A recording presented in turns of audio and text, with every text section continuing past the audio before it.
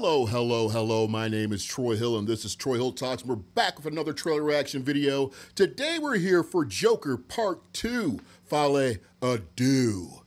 Very, very excited to see this film. Very excited for this trailer. Heard it's going to be a musical. Not 100% sure about what that's going to look like, but maybe we'll find out right now. So let's go ahead and check and see what this trailer is all about.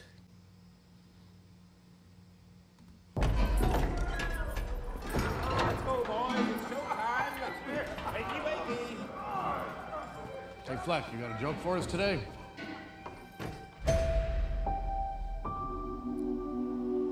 Oh, wow. What the world needs right now.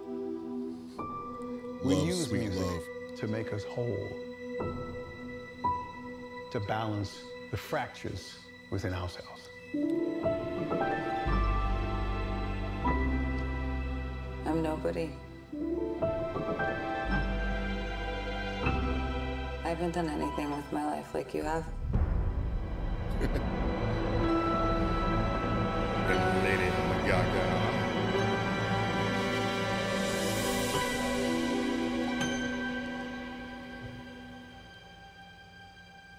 Let's get out of here. Oh my God. 1 minute in, I'm already signed up. I'm gonna put my name on the list. Hell yeah, I wanna see this shit. What the world needs now is a love, sweet love. It's the only thing that there's just too little of. What the Man. sweet love. Tell us, what's changed, Arthur? I'll tell you what's changed. I'm not alone anymore. That's what we should be talking about.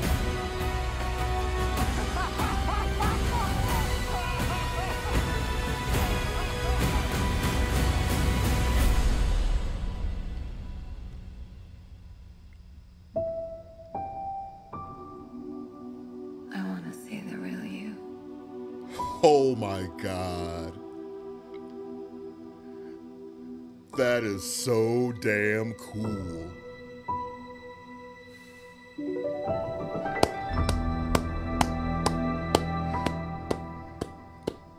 October 4th.